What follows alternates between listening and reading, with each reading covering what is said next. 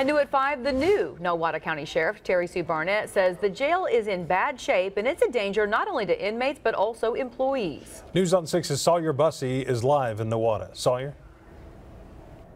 That's right, Craig and Lori. I'm standing in a pod that's being used for storage right now because the conditions in this particular space are just unlivable. You can see there's cables hanging from air vents. These air vents are exposed as well, and that's a safety concern. And then we're going to walk into the bathroom and I'll show you that these toilets are just unusable. I can move these with my foot. These are just a few of the issues that the sheriff brought to county commissioners today. You know, I wouldn't wish this on my worst enemy. Under Sheriff Mark Kirshner says the women's bathroom at the Nowata County Jail hasn't had a working sink for more than a month. In order for inmates to do basic things like washing their hands, he tells me they have to go to the shower.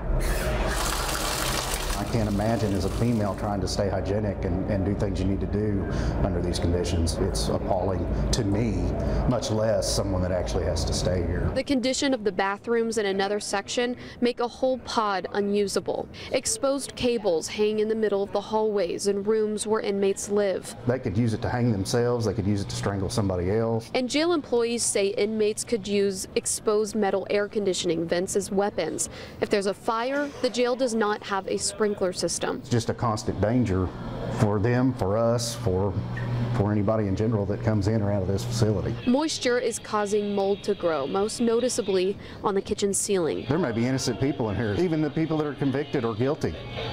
They don't deserve to live like this. Current female pod that we actually house our females in.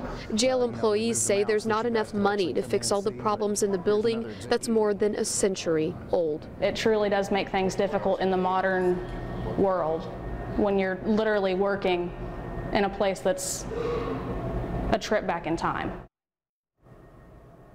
The sheriff's report to commissioners also mentions a lack of fire alarms and emergency exits. The sheriff told me that she understands that this isn't going to be a quick process. She's not expecting immediate results, but hopes that now commissioners are aware of the problems, that they'll form a team to do something about them. For now, we're live in Nowata. Sawyer Bussey, Oklahoma's own News on 6.